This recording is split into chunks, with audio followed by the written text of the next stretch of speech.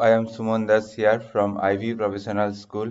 As a part of my data visualization course, I am going to demonstrate my recent project work related to manufacturing line productivity using Power BI tool. It is one of the finest data visualization tool which helps to address business problem by uncovering insights through charts and diagrams. Here are a few objectives I have taken. Analyze operational inefficiency, identify low performed operators, address downtime factors.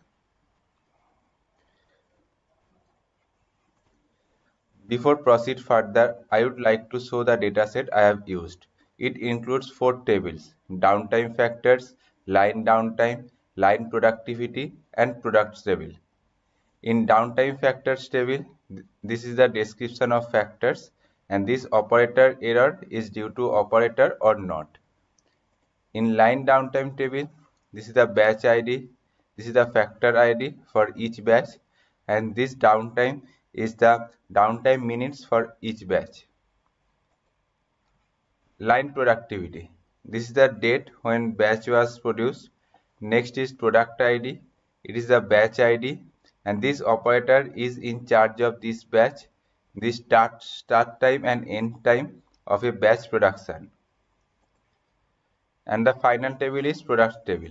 This is the name of the product and its flavor and their size, and minimum batch time is minimum time required to produce each batch. Now first I load my CSV table into the Power Query. It is a MS tool, helps to extract, transform and load the data. Now I check the data type whether they are correct or not for each column. Here I change text data type for all ID column, like here batch ID, here product ID, and in these tables there is no missing value or error value, otherwise I need to treat them. In line downtime table I do unpivoting. Before the data manipulation part, the raw data looks like this. It's the raw data and I change it to this data. This is called unpivoting.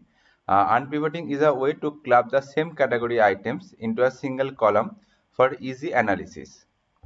Now next part is data modeling. Here and it's the relationship between two tables like products table, line productivity table, or line downtime table, line productivity, and so on. It is because of relationship one can access information from one table to another table.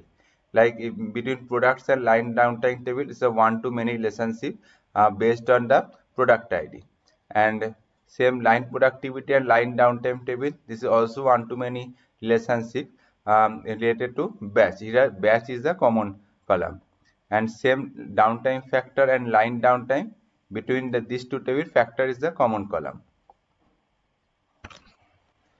Now move to the data visualization part. Here I use some DAX function, and with the help of this DAX function I built this dashboard report. Now I have given an overview of this dashboard. There are total 4 operators, 6 products, 38 batches, out of which 66% inefficient batch, total 12 downtime factors, and 36% downtime, total 36% downtime. This downtime is nothing but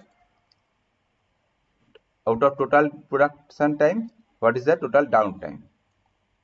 And a major downtime factor is a machine adjustment, and most inefficient operator is MAC.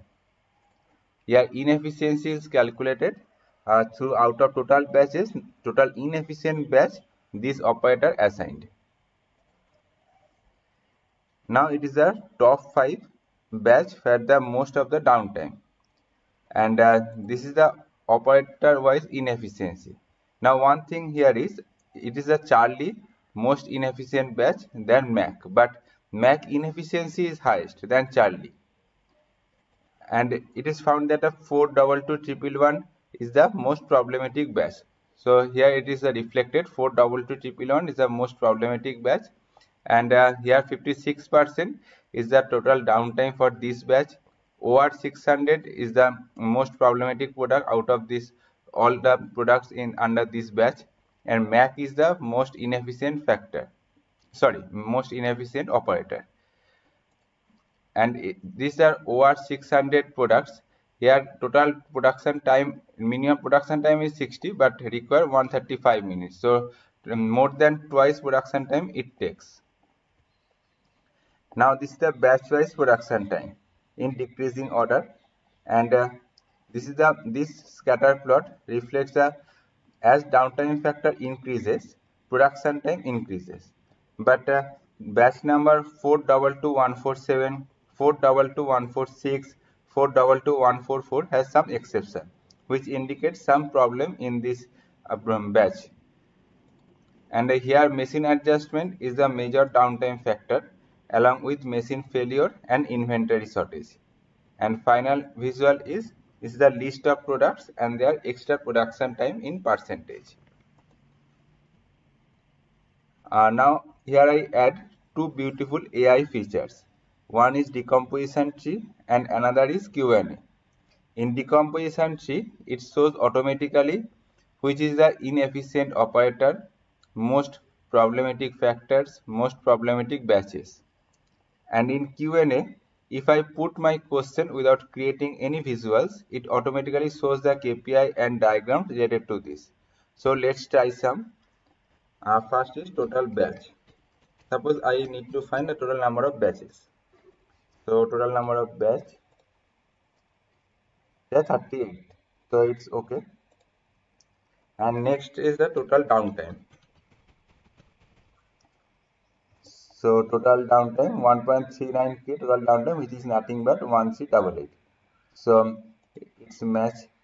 And let's try the final one, total inefficiency. Inefficiency by operator. So here is the Mac is the highest inefficient operator, followed by Charlie, and then the other two D and Dennis. So that's why Q&A works.